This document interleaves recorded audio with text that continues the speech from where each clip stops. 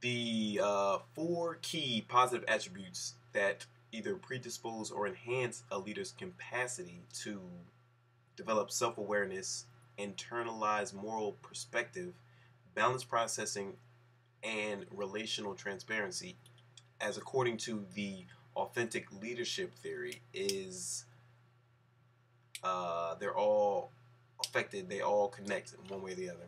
The four attributes are confidence, hope, optimism, and resilience. Confidence is being motivated, super motivated, being able, no matter what happens, to just keep going, to you know focus on your goal no matter what happens. If everything's good, if everything's bad, you're just going to keep going.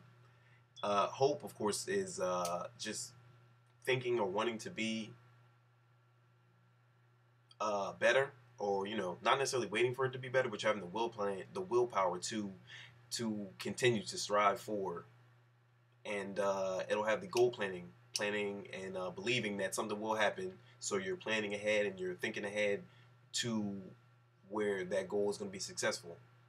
And then optimism, of course, is having for instance, having rose-colored glasses, or looking at everything in a positive light. Anything that does happen or can happen, you know, positively is what you think. You're thinking your whole process, your whole thought process is that something good is going to happen.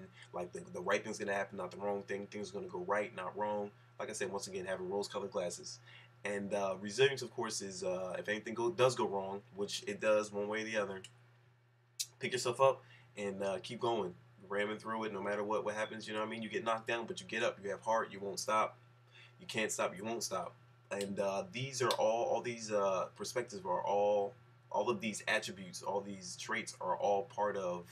Um, they're all shaped by your life events, more or less, and they all sort of connect to your moral reasoning, like your moral perspective on life, and they come from your life events, and how they are what shapes your moral reasoning, and that moral reasoning is what uh, is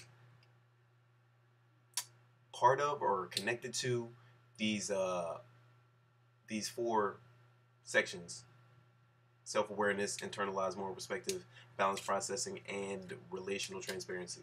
So to be self-aware is to know who you are, and these positive perspectives all account for that.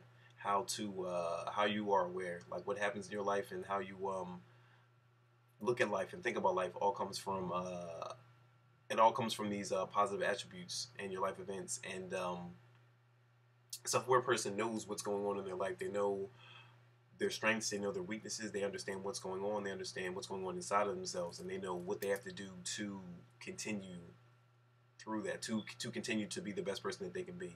And on the other side of that, a person who is self-aware can actually show relational transparency. They can actually, because they know who they are and they know what their strengths and their weaknesses are, they can actually show that to another person. That they can show a person, what I'm good at, what I can do, what my goals are, what I'm planning on doing in life. And then on the opposite side, they can tell their weaknesses, which can be, anything that that they don't work hard enough sometimes, or sometimes they slack off, or sometimes they're late, or sometimes they just they aren't driven enough. Those are weaknesses that people could show. And it all comes with you have to have those personality traits, those personal positive personality traits, to be able to actually be transparent with somebody else.